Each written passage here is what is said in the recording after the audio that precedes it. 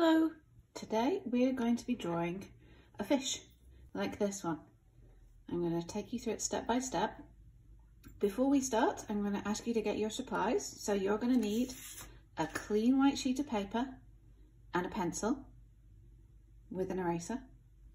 And if you have some, you can use some coloured markers or crayons or coloured pencils. Any of those are fine. So go ahead and stop your video now and get your supplies, and then unpause when you get back.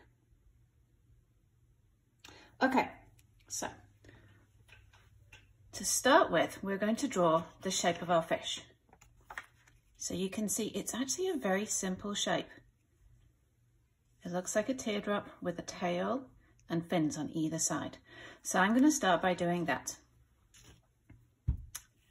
I'm using my pencil very lightly, and I'm going to start by drawing a teardrop shape. I'm going to start over here, I think.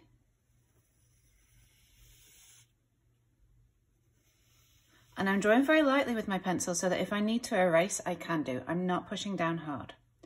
So now I've got my teardrop shape there. And I'm going to add on the tail. The tail kind of comes a little narrower and then flares out again, like that. Now I'm going to add in the other part of the tail, so it's going to kind of come in a little like that, and then out a little like that.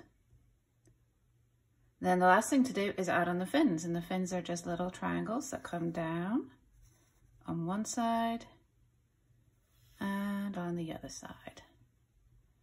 Okay, oh, I don't quite like this side. I'm going to erase that. So because I drew lightly, I can erase it, and I'm going to make my fin a little bit narrower there, just like that. Okay, I'm pretty happy with my fish now. So what I'm going to do is I'm just going to erase these lines to make sure that the fins are connected to the body.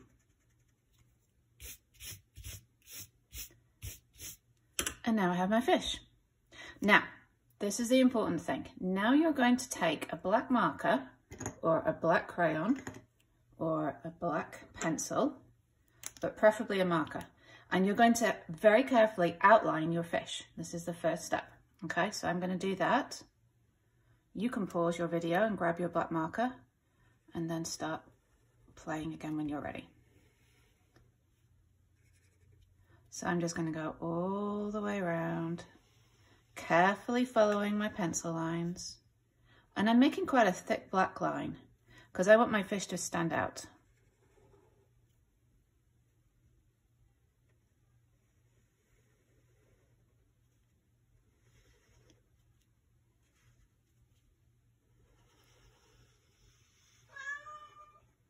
And there's my cat.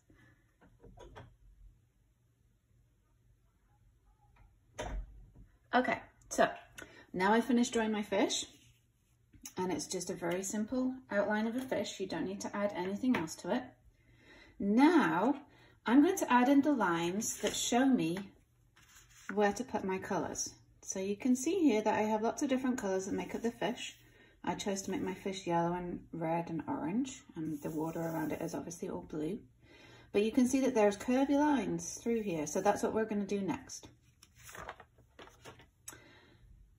If you find that you are really struggling to draw a fish and you just can't make it look right, that's okay. If you don't want to draw a fish, instead you could draw something simple like a heart shape or just a circle.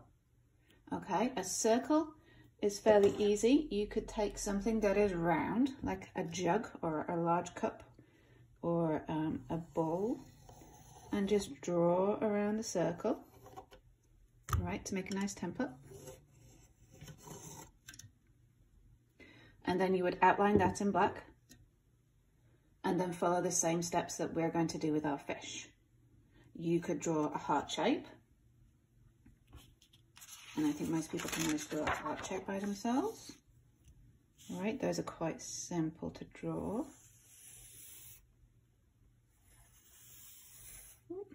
Mine's a little wonky, but that's okay. Doesn't need to be perfect. So if you can't draw a fish, don't worry. You can draw a simple shape instead, like a circle or even just a square. using a ruler or a heart shape, whatever you want. Okay, back to the fish. Here's my outline. Now I'm going to take my pencil and I'm going to lightly draw some curvy lines. What I don't want to do is draw too many. I do not want lots and lots of tiny, tiny shapes to colour in. So I'm going to be careful as I draw them. I'm drawing nice, smooth, big curves. Okay. And I'm drawing my lines kind of going a little crisscross over each other. Like this. This makes it look a little bit like the waves on some water. Right, if the water's a little bit moving. But I don't want a lot of lines in there because if I have too many lines, my shapes are going to be too small and it's going to get very hard to colour it all in when we get to that stage. So I'm just drawing some nice curvy lines, not too many, so that I don't get shapes that are too small.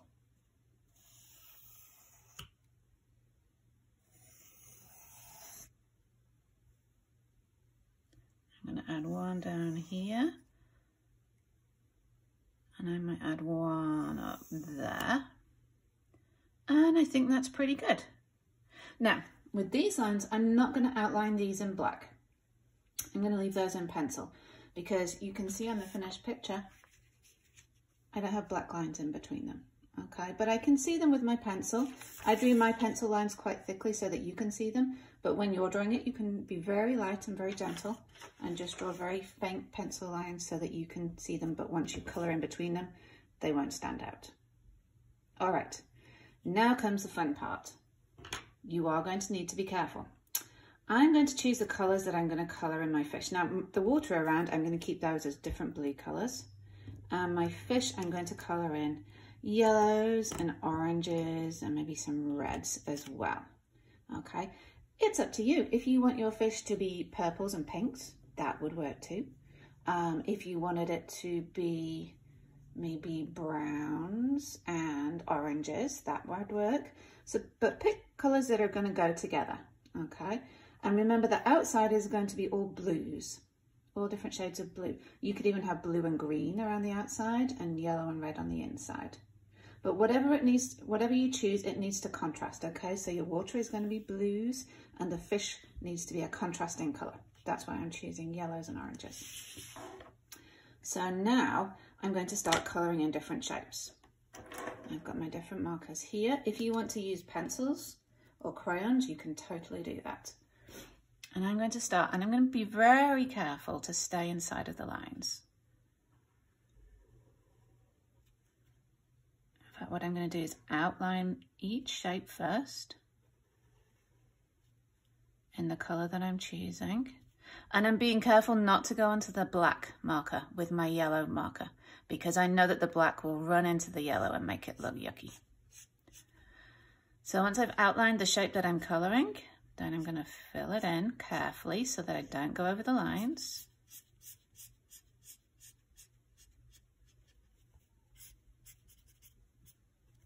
And that's one shape. Now, the shapes that are around this shape, I don't want to colour those in yellow. I want to make them different colours. So for each one that I colour in, I'm going to make one next to it a different colour.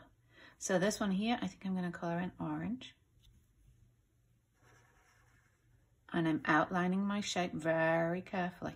There's a tiny little triangle here. I'm not going to colour that one in orange. I'm going to leave that and do it a different colour. I'm going to follow these lines very carefully. So this will take some time, and you don't have to do it all in one sitting. You can take your time, you can come back to it. Maybe just do the fish one day and come back and do the water the next day. And there's my second shape. Now, it would be very boring for you to sit here and watch me colour this all in all at once. So I'm going to stop my video now and then come back when I finish colouring.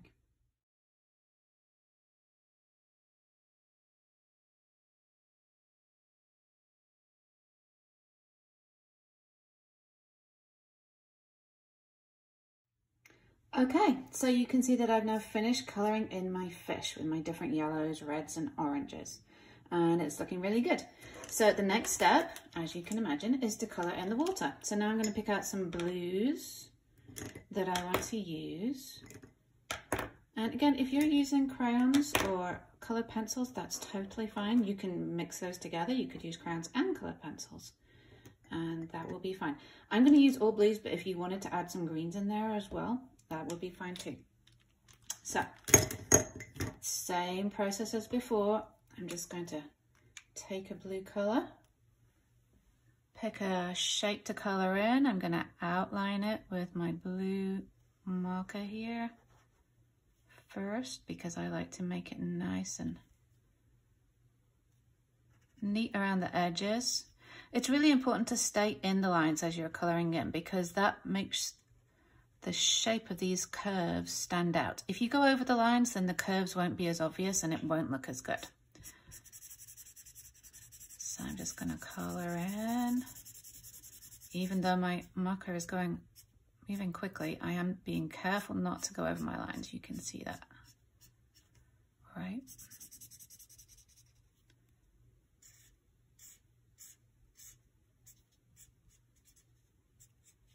Like that. And then just with the fish, I'm going to pick a different colour to colour in next to it. I'm going to try not to get the same colour anywhere around these shapes. If you don't have enough different colours, that's okay. You can colour in the same colour. Or if you're using coloured pencils, you can blend. So you might have two different colours of blue and you can use them to colour one on top of the other and blend them together a little bit. Or you can take your pencil and colour in lightly in one shape and push down harder in another shape. So I'm going to fill up my entire page with the blue colours. I'm going to pause the video here and come back when I'm done.